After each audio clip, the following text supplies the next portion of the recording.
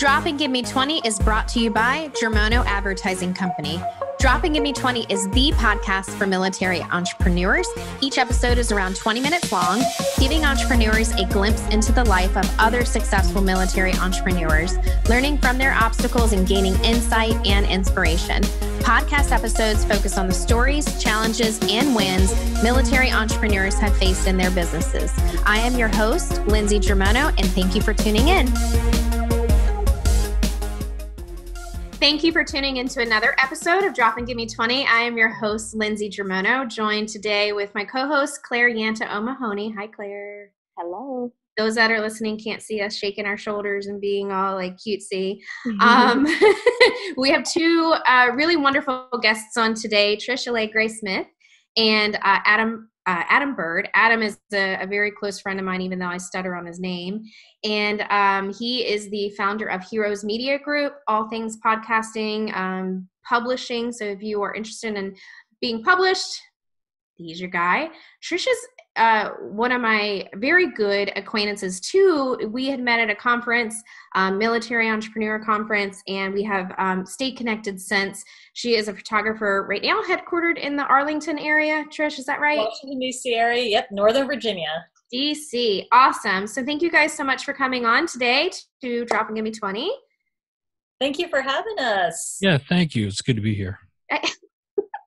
We just, we're talking a lot about the theme for this season. And Claire, I am going to once again throw the softball to you to introduce the season 5 concept to our listeners, because Adam and Trish are our first guests of the season. No pressure, guys. No pressure, guys. Welcome. We're really so happy you are here. I'm echoing Lindsay. So when she and I were talking about this next season and how to switch things up, I think we were chatting about things, and maybe it was that we were doing a training session. She's one of my clients and colleagues, friends, one of my dearest rocks. And I was like, how are you? She's like, I'm fine. And I was like, no, but like, how are you really? Like, and then she's like, well, actually, and that's when like the real like stuff started to come out. And we were talking about how she felt like she wanted to maybe change directions a little bit with the podcast and how that could happen. And I was like, well, what if we really got people together and we asked, how are you? Really? Were you pushed past the obligatory, oh, I'm fine. Yeah, things are good. Like, no, really, like, tell us how you are. Because when we are honest and vulnerable and when we share with each other the high times, the low times, everything in between, that's when we really connect and we grow as people. We grow individually and we grow together. So that was really kind of the seed that was planted in that session. We're like, how are you really? So yeah, how are you really? At 5 seasons in, you think I'd get my S together. Trish, I failed to say the name of your company, so apologize for that. People are probably like, okay, she's a photographer in DC. Who the heck is she? So Your Life Images. One of the things that I really like about Trish is she has, I don't know if you want to talk about this publicly. If not, we can just move on, Trish. But Trish shared some pivoting ideas. And I'm just going to start with you since I'm kind of picking on you anyway. I don't know if you want to talk about that today, but that was kind of something that resulted from 2020, from this whole pandemic and hot mess of a year that we've been in. Yeah, so the one of the changes is name. So actually, yes, I was started off with So Your Life Images because that's our mantra, So Your Life. But because I do a lot of freelance work, the name of the business is really under my name. So Photography by Trish Alegre-Smith, but I still keep that mantra, So Your Life, because, we cover everything. When we think about what we do for our clients, it's really documenting their legacy. And I know when we talked about the pivot, Lindsay, about, one of the hardest things this past year with COVID is helping people grieve when you're separated from loved ones. Social distancing, health requirements, the limitations you can have at memorials and funerals right now. It's really affected the way that people grieve, the way that people comfort those that are grieving, that have lost loved ones. And that's an area that we never expected as a photographer to get into, but it's become something incredibly important. Whether it's to be there to actually document and photograph and video somebody's funeral or memorial service for those that can't be there, so that you can share in and feel that they're there and that they're there to give the family support, or creating custom sympathy cards. Instead of something that you just pick up at a store, something that actually encapsulates images that you have of that loved one, that friend, that person that was important to your life that passed, and then put the words, almost like a small booklet. Yeah. But it's more meaningful than words that weren't from you. And so I know that we talked about that pivoting, and it's one of those things. It's not something that I thought about marketing ever or talking about ever, but it was so important, and people still come to me to do that, and all the editing work, because you'll have photos of people that you took maybe with your phone or, a disposable camera, things that you never ever thought of that you would have to go back later and actually make into something that you want to put into a formal presentation or blow up to give as a gift. And that takes a lot of editing work to make it to that quality that a printer will take to make into that polished photo or that print that you want to save for posterity. Yeah, I thought that was a really interesting pivot, because like you said, it wasn't something that you initially went into. For those that are listening, both Adam and Trish are veterans. And so for them, I'm almost wondering, like, did the military prepare you to pivot? And Adam, I'm going to give that one to you. And, have you found that applicable in your businesses? I hear pivot. I think transition, right? Kind of same thing. I didn't get to transition out of the military. I went from military to single parent to corporate America, all within a matter of a few weeks. So it wasn't like I didn't get to, and this was, mind you, this was a little over a decade ago. Oh, wow. Now, I just realized that. Wow. So but when you make pivots or transitions, even in business, we've been in business now for celebrating our 5th year this month. And, I haven't been on the same path. I'm in a much different place than what I was when I started 5 years ago. There's been pivots, as you say, along the way where you try something, it doesn't work. You want to stay in business, you better switch it really quick, and you better move forward with it. As the military, to answer your question, did the military kind of prepare me for that? Yeah, it's like the adapt and overcome kind of a mindset where something happens like, hey, this really stinks. Well, you could sit there and complain about it and get nowhere, or you could lace up your boots and continue to march, and that's really what that part of it is. It boils down to a mindset, and you have to have a positive mindset to move forward with it. You can't give up, and you have to have that. I'm not going to give up. I'm just going to keep moving forward. Hint, Claire, I'm looking at you, because Claire has been one of those folks in business that I've just seen her just drive. Claire, your thoughts on those? Yeah, I think those are really incredible words to take to heart, to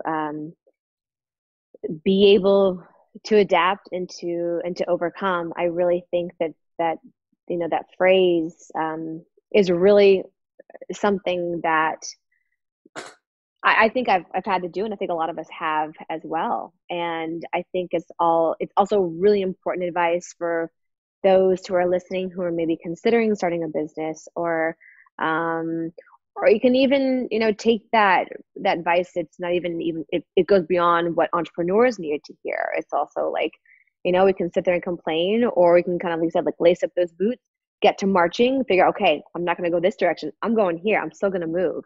Right. And even putting one foot in front of the other, even as painful as that may be sometimes, and how slow that is, that's still movement. And actually reminds me, I just had this like anecdotal thing. My husband and I were in Chile about 2 years ago, and I don't know what gave us the idea. We're like, let's hike this and climb this volcano. And I'm like, let's do this. So we got this guide. Yeah, I'm going over. You're going to fitness weirdos. This is all going to tie in. We're like, where is Claire going with this? And so, okay, let's do this thing. We had to meet the guide at like 3 a.m. And anyway, it took 12 hours to get to the top of this mountain. It was insanity. And the hardest thing is we were walking on scree, which is something that you may or may not be familiar with. It's like this volcanic rock where You take one step and your foot slides back a little bit. You take another step, your foot slides back. So it's slow, painful movement. And my goodness, it takes you forever. But I'm getting those images and I'm remembering how I felt like, how on earth are we ever going to get to the top of this dang thing? Can we get a helicopter to just take us down? Anyway, Adam, you're reminding me of that, just that tenacity and that drive, and that it can be so painful, but hey, we're going to move and we're going to pivot when we need to. So I think it's really profound advice to share. So now I'm going to ask our guests like the real question, which is like, how are you really doing with your businesses in 2020? Like, not, oh, everything's great, I had this pitch, or I had this new thing that's releasing, or I'm getting right, but like, how has business really been for you as a military entrepreneur, especially during 2020 with all the things that have been going on? And I'm circling it back around because you guys are all on my Zoom screen, and I'm gonna circle back down around to Trish. How are you really doing in business, and what can you share with our listeners that might be in the same boat as you, or might be celebrating the things that you're celebrating? So living the military entrepreneur life. Not only am I a veteran, but I am a current military spouse, and my spouse is currently deployed.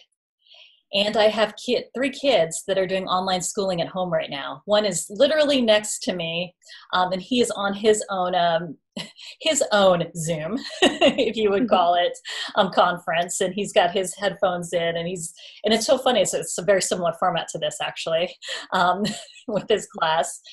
I am tired. I have to say this. It's so funny because I'll hear people, you'll see all these things that talk about self-care, take care of yourself, take some time out for yourself. I think I count those in terms of minutes. So I get excited when I can meet with my neighbors who are also working from home, and we have our little happy hours. We're like, oh, yay, at 4:30 when everybody gets off, we're all going to meet out on the front lawn, socially distanced, and we're bringing our wine. Yay, we'll have a toast. And that's our excitement. That's our self-care for that minute. Or as soon as I get the kids to bed, I have 3, and there are 3 different schools, so 3 different school schedules right now.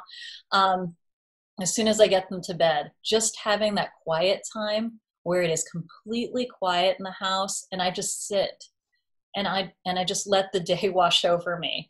Yes, that is, everybody talks about, oh, you should go work out. You should, I haven't gotten to a yoga. I think I did my first yoga class, and I usually do it every day.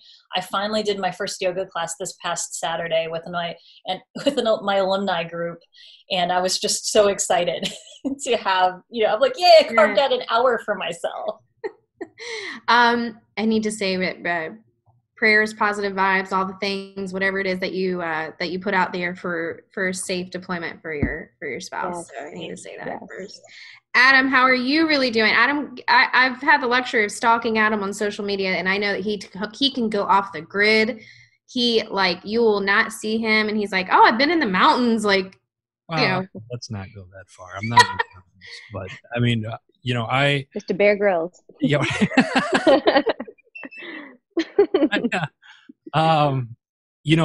got busy. The business got busy because all my stuff is online, right? So everybody's home, so they have time to do podcasts and write books and audio books.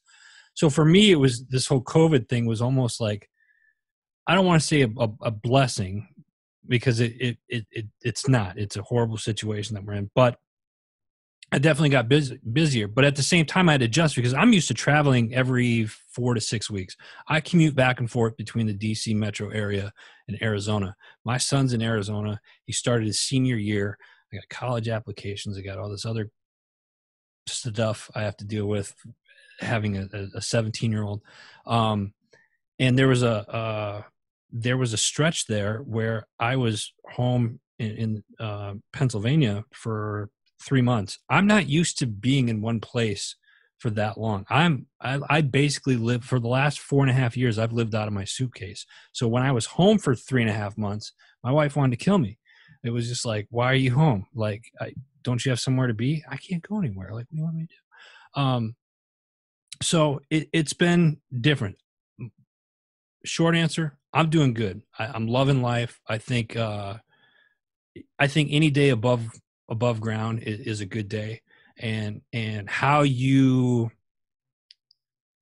choose to react to situations that you really don't have control over anyway is on you. So I would recommend choose the positive side of it, regardless of how much that situation might stink. Be positive about it, find the good in it, and use that to your advantage. I'm going to remember that when you call me after drinking. Mute her mic. Mute her. But this whole concept of like doing okay, and I'm glad I hear celebrations of businesses, and I really do celebrate with you, and I love it. And for those that know me, if you've introduced your business to me, I'm following you on social media and all the things. So I love to follow Trish, and I love to follow Adam and even Claire, because I love to celebrate, right, their success. That's also hard, right? And I think that sometimes my job is a lot of marketing, social media, and Claire, yours is fitness. So I'm sure you get a little bit of this, but you look at what others are doing and you're like, how the hell are they getting, six figure? Where are these figures coming from? And how are They're they hidden figures? It's hidden figures. Like, where are they? Yeah. And so, Claire, I'd love to hear from you, especially as a fitness a professional and somebody who looks at social media as a direct way to grow your business, because you offer that virtually. How has this been for you? And you're a vagabond. I mean, you're a gypsy. So for you, I can never figure out where you are. So, so I'd love to hear from you on, how things are for in your neck of the woods for business this year. Yeah. Definitely. I was kind of grounded for a little while, didn't travel a lot, like Adam was saying. And I know, Lindsay, you and I spoke, and you're like, I need to get on a damn plane. I need to go somewhere.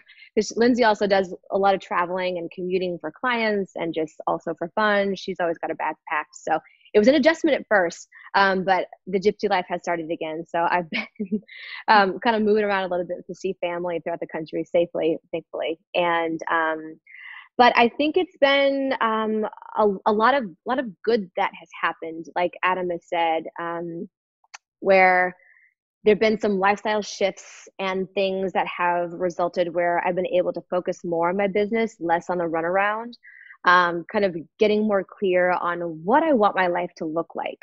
How I have the opportunity now to shape things a little bit more. I can get a little more clear about my plan.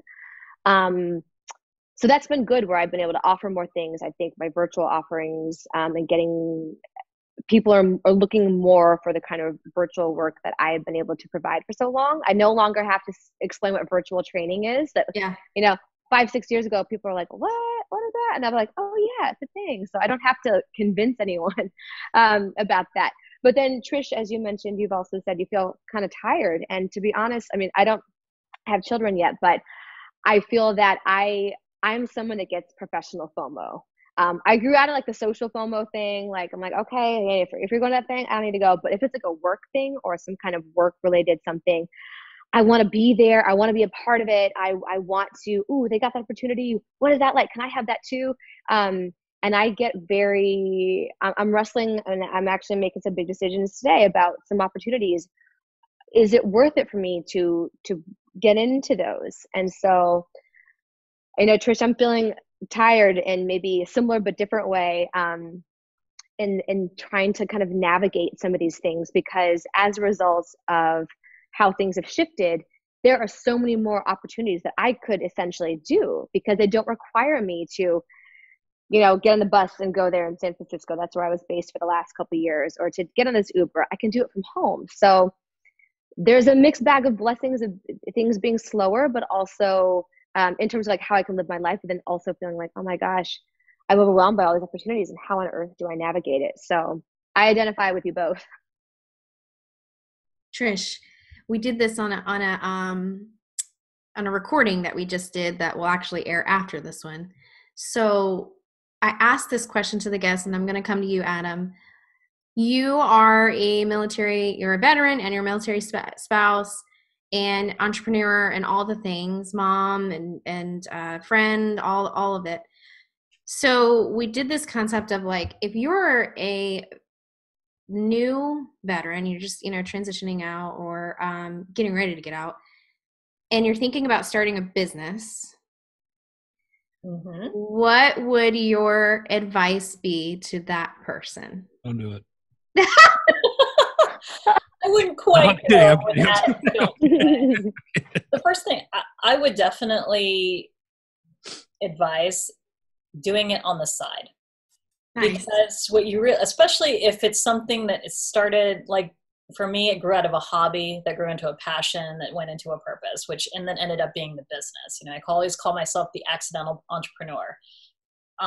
Because you realize that especially if it grew out of a passion, that actual passion part, when you become a business, you only work on it maybe 20% of the time, if you're lucky. Yeah. 80% is the admin creep or the actual work of doing a business. And that is a lot of work. Yeah. So if you can't do it on the side, or if you don't love what you're doing enough to do that 80% of hard work on the side for just a couple hours each day, don't do it full time. I love it. It's going to take more hours especially when your business is just starting, it takes many more hours to actually run a business than it does to do your standard 9 to 5. I have the luxury of seeing everybody on a Zoom screen right now. And so as you're talking, I'm seeing Claire like, yeah. And I see Adam like, yeah. And I'm doing it too. But those that are listening to this podcast, via, Spotify, Google Play, Apple Pie, however you're listening to your podcast, you couldn't see their so you should go and check out this video. We posted on all the things and rewind back to this mark, which I don't know what it'll be after editing, but, and look at everybody's faces as Trish started saying that 80% of your day is in the nuances of running the business. Adam, if a friend of yours comes up to you, he's getting ready to get out of the military, he's getting ready to retire, or he's going into to be a veteran, and says, hey man, I'm thinking about starting my own business. You said, don't do it. No. I didn't get to finish. I wouldn't do it the way I did it. I had a corporate job, and I woke up one morning and was like, done. No money in the bank, didn't have a business plan in place. I knew what I was doing because I was already doing it. I'd been doing it for 3 years, kind of part-time on the weekends anyway. And I was like, I'm just going to do what I've been doing part-time. I'm just going to do that full-time. That was my plan. Don't do that. That was horrible. And if you want to cause more stress in your life, then by all means go for it. But that's not the way to do it. Have a game plan, seriously, and give your time to grow up to that. Write things out. The first thing you should do is create a business plan. If you don't know how to do one, find somebody that in your network that does. Or what I used was in the military, there's an op order. It's like a 5-paragraph op order. I just translated that into the business side of things. Same thing for us military people, right? And just created that. So I was fortunate enough that I was able to do it a little bit quicker because I had been doing it part-time for 3 years. But if my advice would be, I'm like, do it, go for it, jump. What do you got to lose? What do you have to lose?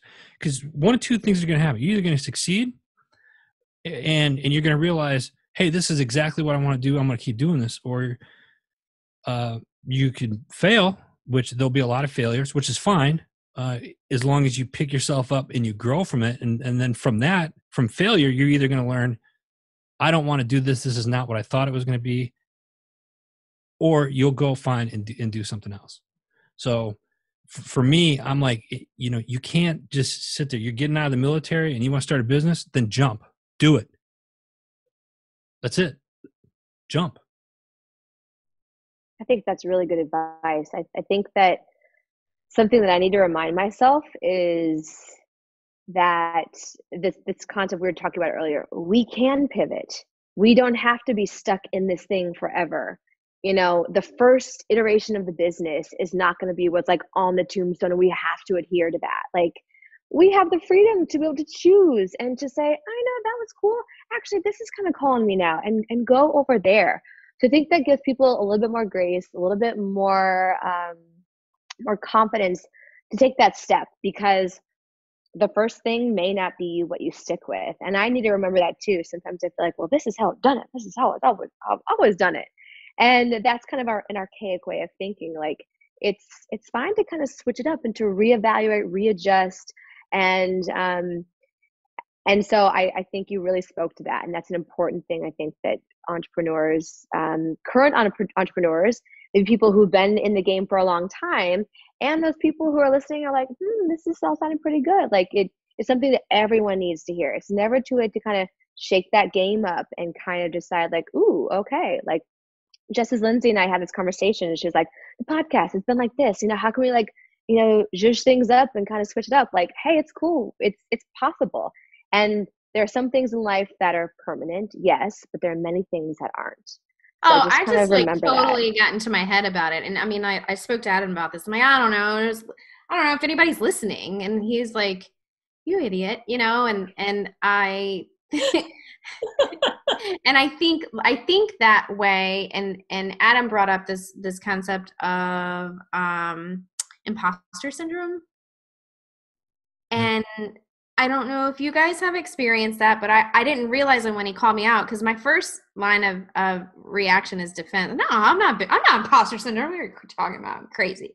But then after I in business, you learn along the way which people's words are meant with love and truly are positive. So I let that in after I snapped at Adam.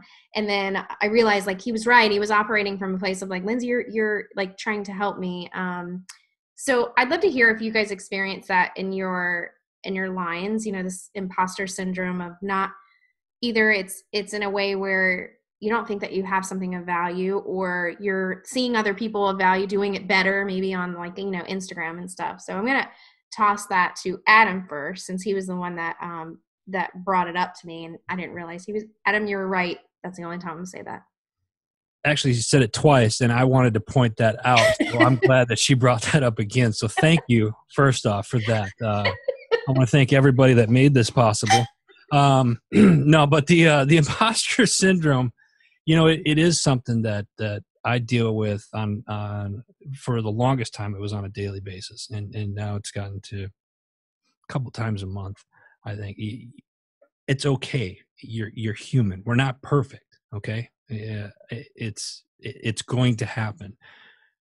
The trick is recognizing that it's happening. Everybody has a story to tell, and Lindsay and I could be talking about the exact same topic, right? And explaining really in kind of the same way, but in our own words. And somebody could be listening to Lindsay and be like, oh, I totally get what she's saying. And then they listen to me and are like, that guy has no clue what he's talking about. Even though it's the same thing, it's just the way that we word it. If I look at Lindsay and be like, oh God, she's on Instagram, she's doing this, she's blowing everything up and blah, blah, blah. You start playing that in your mind, head games with yourself. What good is that going to do you? That's not healthy, first off. And you don't know what that other person is doing or what they're going through. And quite honestly, it's none of your business. Focus on you. That's what you need to be doing. It doesn't matter what anybody else is doing, period. Okay, thanks for listening, you guys. That's it. That's actually the end of the podcast. Thank you, Adam. Mic drop. Trish, awesome. There's a lot of photographers out there. Is this a concept that you've experienced, this imposter syndrome? I mean, you've seen how many photographers are out there. And when you're a female and you say that you're a photographer, the first thing that most people will think about is, oh, so you're a family portrait photographer. And that's actually not what I started off my business doing. So when you take on, I've done multiple magazine covers for national magazines. I'll see myself, on a net, all of my photos used in national campaigns for corporations, for, different things, nonprofits. But I'll still have that doubt when, the next big job comes up or another big client hires me. I'll still have the doubt, can I actually accomplish? Because I still have in the back of my mind that introduction when you first introduce yourself as a photographer, and I don't qualify it with what I actually do and where I work and who my clients are in the following lines, that the next question is, oh, so you do family portraits. Are you going to be available like for Christmas portraits this season? And, that question was, again, that's that imposter syndrome, is knowing that, no, I've done a lot of work since I've started. It's 7 years in the business, and now I have the luxury of saying no to people or telling people they're going to have to wait because my schedule is full, and that's an awesome position to be in. Or I just need to give myself just a little break because I would like a day off during the week. That's a great position to be in, but it's amazing that I don't know what accomplishment it will take for me to know that, no, I'm good. I'm no longer the imposter. I'm actually there. I was muted for a second. Thank you both for that. And when we first started recording, it's always getting the wiggles out and everything, but this is the juice. And this is really what I wanted to recognize from our guests, is that, highly successful military entrepreneurs also feel the same feelings and processes that the other folks do that may just have started out, or they were getting ready, all those fears and the doubts and the how am I going to get business, or how